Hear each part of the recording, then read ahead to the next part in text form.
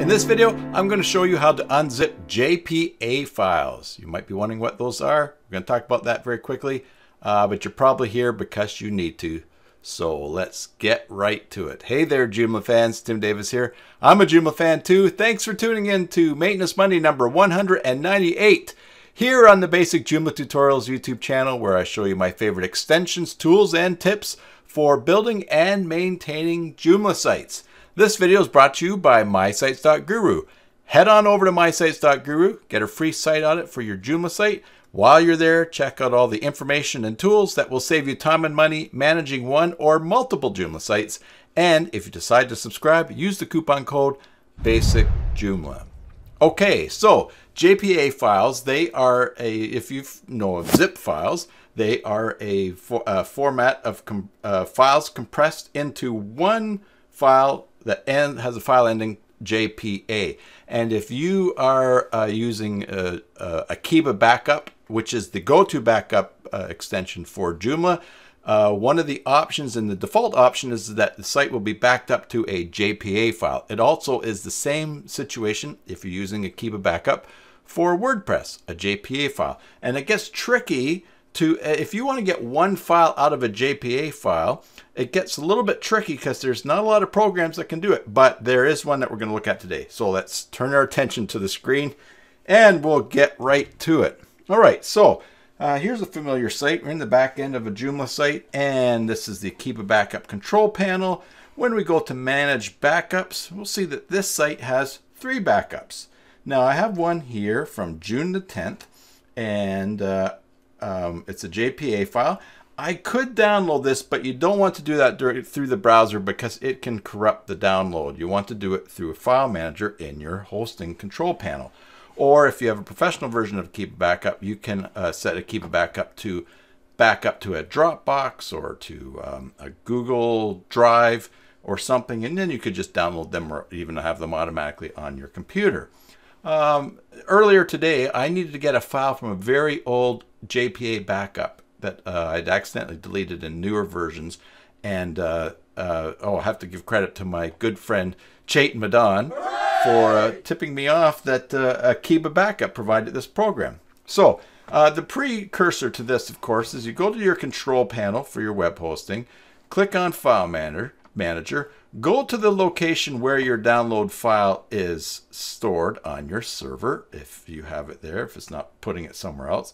And you can find that in Akeeba Backup, Akeeba Backup Control Panel, and then you would just go to Configuration, the profile you're using. Here it is, Output Directory. I've changed it to the site root /BCK.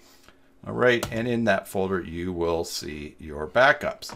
So simple, what you're going to do is, we're not going to delete that. We're going to download that, and we will download it to our computer. All right, so wherever you've got the file on your computer, you've got that. Next, you're going to go to akeeba.com, download Akeeba eXtract Wizard, and I will give you the link in the video description below to this. This is free. You don't even have to be logged in. You can go to whichever version for your computer, Windows, Linux, Mac, that you are using that is compatible, excuse me, and then you're just going to download that like you would any other program you're installing on your computer. So let's save that. Down in the left-hand corner here, I'm using Chrome. I can simply, once the antivirus check runs there, I can click on Setup Akeeba. All right, I'm going to say yes. And I'm going to install it into the folder that it wants to go into. Next, and I'm going to create a desktop shortcut and a quick launch shortcut. Why not? All right, and we will install. Now, I'm going to launch this right off the beginning, and so let's launch it. We'll click Finish. Now, the next thing you want to do is just do this. Go to the location of your backup file, which I put in here into this folder here, JPA files. There it is. All right, and we will click select it. We'll click Open, and then you can extract to a folder. This automatically picks the same folder. If you want to put it somewhere else, you could pick a different folder. If your JPS file or JPA file happen to have a password on it. This is where you put your password, and you have the option to ignore most errors, and you can do a dry run test if you want. I'm not going to do that.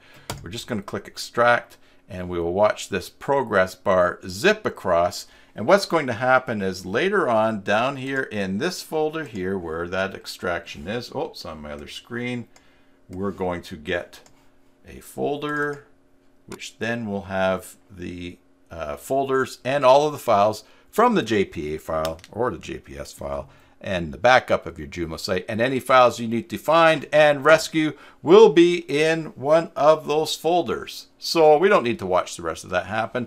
But if you're stuck getting a file out of a JPA archive file as like zip compressed together, JPS, use Akeeba. Use Akeeba Extract Wizard for Windows or Linux or Mac OS. I hope that was helpful. If it was, please subscribe to the channel. That's very encouraging. It'll help others to find this content too. Give the video a like. When you subscribe, ring the bell to get notifications. And of course, YouTube's popping up videos for you to watch here. Something to watch next? Go ahead and do it. There's lots of helpful things on the channel. Until the next time, enjoy your Joomla sites, and God bless.